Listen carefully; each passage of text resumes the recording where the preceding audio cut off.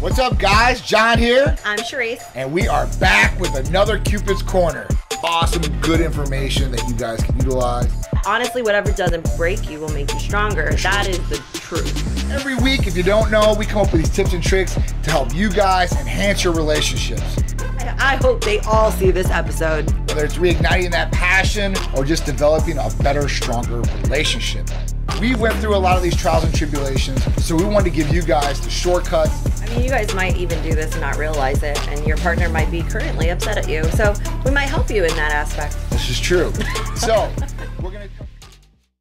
What's up, guys? John here. I'm Sharisse. And we're back with another Cupid's Corner. So every week we come at you guys, giving you guys great tips, tricks, or just some good advice to help you guys' relationship go to the next level, reignite some of those different flames, or just make things better, because we just want to be better, right? Everybody should want to be better, especially in their current relationship or their future relationship, because the past really doesn't count. All you want to do is learn from your past. Yeah, learn. So you don't make those same mistakes in the future, right? That's what it's all about. But, this week, I think it's important, to cover this particular topic, which is making sure you don't make your partner feel insignificant and making sure that they feel appreciated and, the same way that you treated them in the beginning, okay? And I think a lot of the time people become complacent and they don't follow through with what they used to do.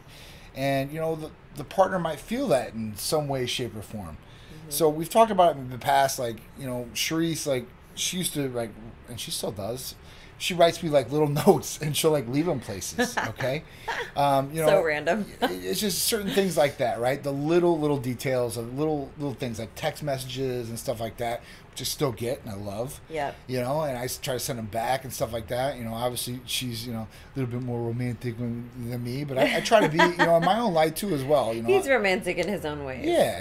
I want to make sure that, she feels appreciated, that I'm there for her. And at that point, I see everything else that's going on, and then I still love her just as much or more, definitely more than in the beginning. And I hear from a lot of people out there, and, they say, I'm having this problem, in my relationship where, it started like this, and it might have been little notes or, just certain things that their partner would say to them. Mm-hmm. And then at that point, now it's not happening, has the love weared off? What's changed? Comfortability, complacency. These are all different things that happen to a lot of relationships out there.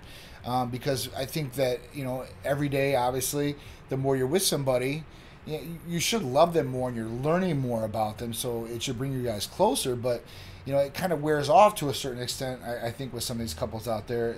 And, they were like that in Goo Goo Gaga in the honeymoon stage, and then after that, after so much time, it kind of wears off. It's not a new thing. It becomes routine. Yeah, it's like a routine. It is. It's just get up, brush your teeth, take a shower, go to work, come home, eat dinner, go to sleep, get up, brush your teeth, take a shower, go to work. Literally, that's just over and over and over. Except instead of me telling you those particular things, you're doing it in your relationship. Right. You just don't realize you're doing it. Right. And during a relationship, usually couples they find their boundaries of what they do and what they do for each other, or chores or things around the house or things like that, and they kind of get into that routine too, and all right, this is what we do, and it's not even talked about at that point, just certain things, right? Just do it. But at that point, if you're not recognizing your partner, thank you, I appreciate it, what you're doing, and saying these different things, they kind of feel like they're getting taken for granted, or some things they don't appreciate what you're doing for them. Just the way you feel all the way around. Even a little thank you does go a long way. Yeah. I like using examples, right? This is a recent example. I don't know if you saw my Facebook story yet. I didn't see the Facebook story yet. So, anyways, I woke up this morning, right? And I told you guys, I wake up, the first thing I do, probably within the first 3 minutes of me waking up, I took a picture too, so I'll share it with you guys one day. But maybe I'll put it on here. I'll give it to Art. Oh no! I'll give it to you guys. I'll show it to you guys what I look like. Now, don't judge me. But I'm in bed, you know, like trying to get all the emails out. I have a jug of water next to me, and that's it. So anyways, this morning, you know, he came in and he gave me a ham and cheese croissant. Like, he made me a ham and cheese croissant. And so I had put it on my Facebook, and you'll see it later. Oh, okay.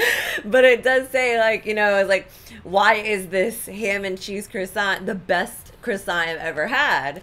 And then at the bottom it says, because my husband made it for me.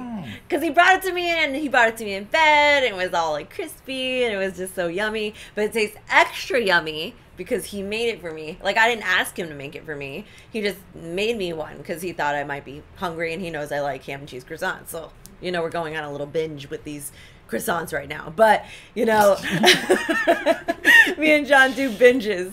But, you know, he knew I wanted, like, one of them. And I just, you know, I put it on my story, and he would have eventually saw it. Now I blew the surprise. But, you know, it's just me saying thank you. You know, like, I really appreciated that. I thought that was so sweet, you know. And him doing it was sweet. You know, so it's little things like that makes the whole world a difference. It does. It really does. It does. It totally made my day. And like I said, it don't take a lot of money or anything like that. You can make them something to eat, you write them a note, and that takes no money whatsoever. That just takes a little bit of effort on your part, you know, and you know, you're going to surprise them. I mean, it could make them smile. It can make their day for the day. You know, it might make them appreciate you even more, right? I mean, you want to do these different things. You know, I think that the problem is that people, they just get so into these routines. And, you know, you can't say over time because, I mean, listen, we've been together for 13 years. We're together every day, all day, you know, pretty much. Literally. And we're, you know, most couples, they're working jobs. Even during COVID, you know, like, I know a lot of people were at home together, and that caused a lot of problems. People weren't used to it. And, you know, they were getting on each other's nerves and stuff like that instead of embracing it to a certain extent. And really growing your relationship, you know. But some people need that time apart, too, like during their work hours or whatever it is. And that makes them appreciate their partner even more when they do see him. I can understand that side of it too as well. I can't. That's me personally, though. She's gonna have separation anxiety. Watch out, guys. I'll be blowing in a bag. Where's Sean? He just went out to the car to go grab something. Sharisse, he'll be right back. You know, so I mean, that's another thing. You know, if you really want to, you know, do something really cool, like, you know, send your significant other a little present in the mail, right? And watch her unbox it or give it to her, whatever it is. Cute. That's cool and like totally unexpected. So it's not like a Mother's Day or where it's Valentine's expected. Day. You're giving It's kind of like an expected thing. No, this is like you just doing it on like a one-off, like, right? And you could give them like one flower and a little note if you're a guy. You know, you can do a lot of these different things. You know, I mean, women can do it a million different ways too. So at that point, you guys just got to find like little things you could possibly do to, you know, to appreciate your partner, show the appreciation, show them they're not insignificant, right? And, you know, if you used to do these things in your relationship and you're like, man, like I don't do those anymore, you should probably start just, you know, I'm not saying go full blast, but maybe adding that back into the relationship might bring the relationship, you know, to a better point. Because some relationships get to that little plateau area and then they start dying off, or people start growing apart, or they don't feel the same way about each other and stuff like that. There's reasons why. And the reason is because, you know, people do, like, they're not spending the time together. If you used to spend a lot of time together and then you go to spending no time together, that's almost like a shock to the relationship. Yeah. Right? And let's say you start a relationship one way, and for example, you guys both spent a lot of time together. You guys never went on girls' guys trips or anything like that, right? And now all of a sudden it turns into, I'm going on a guys trip every other weekend. I need to go out with my buddies. There'd be fuss and fights you know, about then that. At that point, the girl's going to feel like, hey, listen, what's going on? Yeah, why? All of a sudden. That's not how it used to be, right? Now, when you start a relationship and you're both like, hey, listen, you know, I do these certain things, you guys establish boundaries and expectations. Being set. Right, it's being set. And then at that point, like, you know, you work in. You know, me and Sharisse are the example for that. Like, when we first started, it was like, she was like, hey, listen, don't bother me. Like, don't text me all the time. Don't be hounding me. And I'm like, hey, listen, don't be doing that to me either. We're good, right? Me and you are good. It was so weird. Like, pound on it. You know, but, so weird. You know, but then it gets to the aspect of, like, you know, you really do want to spend more and more of your time with that person or learn about. We ended up hanging out a lot, and I was like, oh, I really like this guy. Yeah. And then, you know, the fact that he didn't want to know where I was at, now I'm like, oh, You don't want to know where I'm at now? Well, you didn't ask. You want me to not ask you where you're going? I'm like, well, you don't care? Yeah. So, you know, it's one of those weird. It was weird. You can't force anything either, right? Weird. Don't try to force anything in a relationship. If you try to force somebody, it usually negates them not wanting to do it even more. Mm-hmm. You know, they've got to want to do it. It's almost like, you know, like a drug addict and saying, you need to stop drugs. Well, you need to stop. You've got to stop right now. They got to want to stop drugs, right? To do something like that. And that's just something you got to do. Like, you got to give them the opportunity, maybe communicate the way that you want the relationship to go or things that you're missing out on. And at that point, you guys come to some resolution. Communication. Again, communication. If you don't communicate, people are not psychics. Well, absolutely. I mean, I guess there's some people out there that are psychics, supposedly. Absolutely. But most people, they don't hold tarot cards in their pocket. Nope. They don't know what you're thinking half the time. You know, and if you just keep playing it off like everything's cool, then they're going to think everything's cool. You don't have to be mean about it. But, you know, it does make you got just take a second to think about how you can make your partner feel special one day. Right. It could just be anything. It could be like it could be a compliment. It could be anything.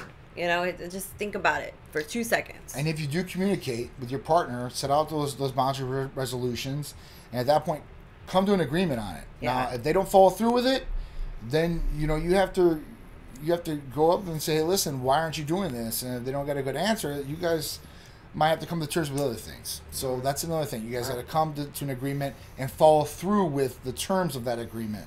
Okay? So it's just you know some things I see out there. But that is the topic. Make sure you make your partner feel like they're number one all the time, and you don't have to make them a ham and cheese croissant in bed. It's like it's real simple. Melts it's my real heart. Easy. Okay, it made my day. Everybody likes to get fed. That's what it is. I'm always hungry. So take that advice. I hope you guys are having a great day out there. We'll see you guys next Sunday and every Sunday on ABC. And if you guys miss it, just check out YouTube. Go to Type Medical Center. You can see all the shows there. Plus our social media, Facebook, Instagram. Look up Type Medical Center. You'll find us there. I'm John. I'm Sharisse. And we'll see you guys next week on another Cupid's Corner.